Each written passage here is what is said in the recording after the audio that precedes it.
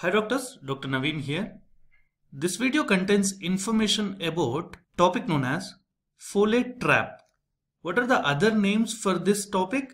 Folate trap is also called as methyl folate trap, or the third name is THF starvation. What is this? Tetrahydrofolate starvation.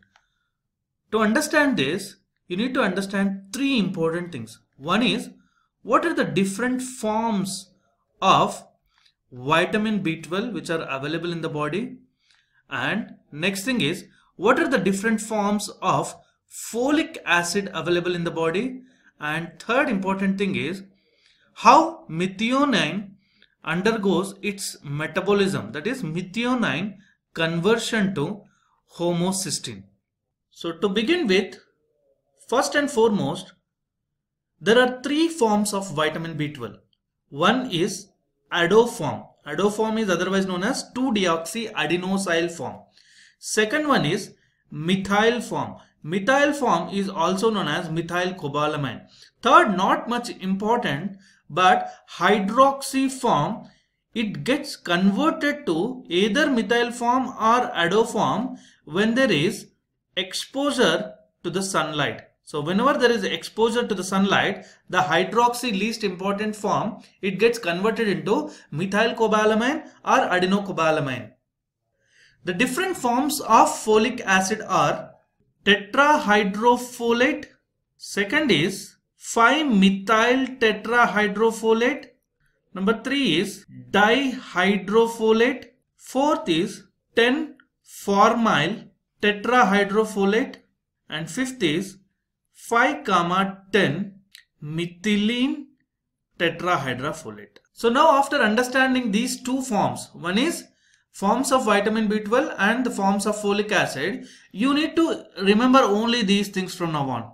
For our topic of discussion, that is folate trap, only two are important. One is methyl form and the other is tetrahydrofolate and 5-methyl tetrahydrofolate.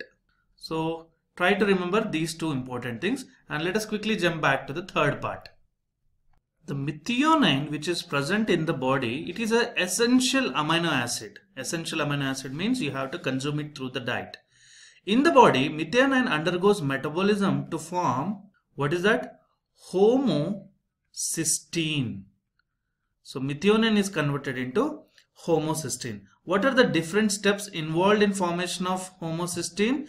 Methionine first is converted into S-adenosyl methionine, and this S-adenosyl methionine with the help of methyl transferase is converted into S-adenosyl homocysteine, and later this S-adenosyl homocysteine gets converted into the final compound called homocysteine. And what is the fate of this homocysteine? This homocysteine in the body, based on whether there is deficiency of methionine in the body or if there is requirement of cysteine, which is another amino acid which is non-essential. Based on the requirement, it is either converted into methionine back or it is converted to cysteine. So for us, important thing is, how come homocysteine is converted back to methionine? So what are the reactions involved in this? So conversion of homocysteine to methionine involves the following reaction. The enzyme called methionine synthase, because it is involving in synthesis, with the help of methionine synthase, homocysteine is getting converted to methionine. For this methionine synthase, in the initial part of discussion I told you, from the cobalamin part only remember methylcobalamin. I'll call it as methyl B12. Methyl B12 acts as a coenzyme for methionine synthase. It acts as a coenzyme for methionine synthase.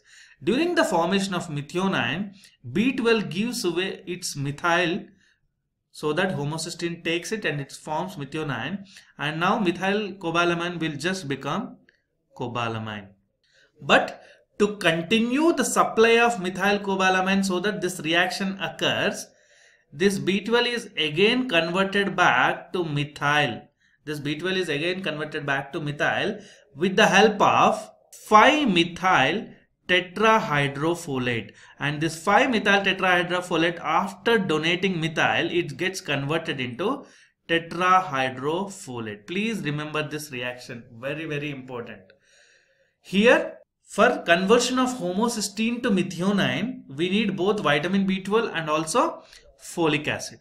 Now in the next part of the discussion, I would like to add an important point here.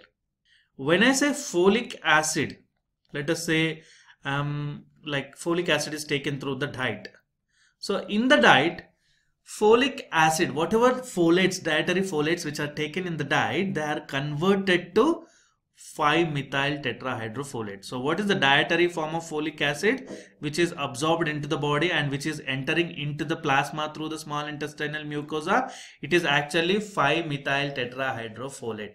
But the problem with 5-methyl tetrahydrofolate is, after entering inside the cell, this 5-methyl tetrahydrofolate should be converted into tetrahydrofolate, so that the folates, they act like coenzymes for different reactions.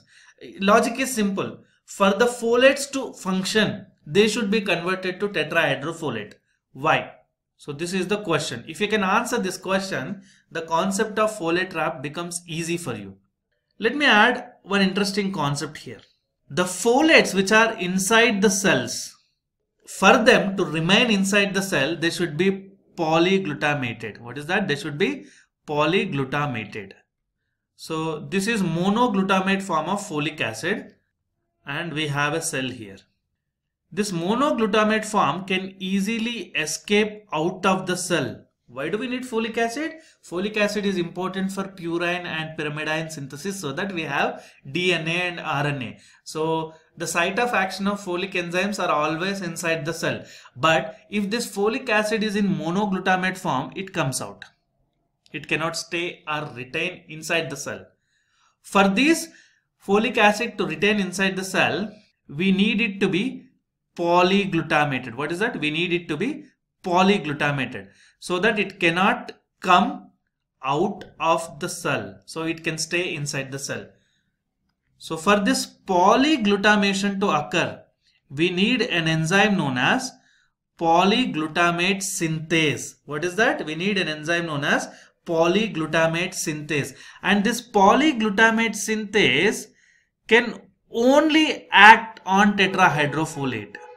It can never act on 5-methyl tetrahydrofolic acid. So it only acts on tetrahydrofolate. So after polyglutamation, this tetrahydrofolate is converted into the active forms of coenzymes like 5-10 methylene tetrahydrofolate, dihydrofolate, and it takes parts in amino acid conversions, purine synthesis, pyrimidine synthesis, everything. For all these actions to occur, it is important that 5-methyl tetrahydrofolate should be converted into tetrahydrofolate, so that this gets polyglutamated. And later on, there are functional coenzymes available. Now the logic is simple. 5-methyl tetrahydrofolate should be converted to tetrahydrofolate, so that the folic acid acts in the body. And what is most important for this conversion? We need vitamin B12 deficiency. My final conclusion is, concentrate here. In vitamin B12 deficiency, there is relative folic acid deficiency. Why? Though high levels of serum folate are there, but still there is low levels of cellular folate. So vitamin B12 deficiency leads to relative folic acid deficiency, because folate is getting trapped inside the serum. Folate is not available so that it can help in DNA RNA synthesis. So this concept is folate trap.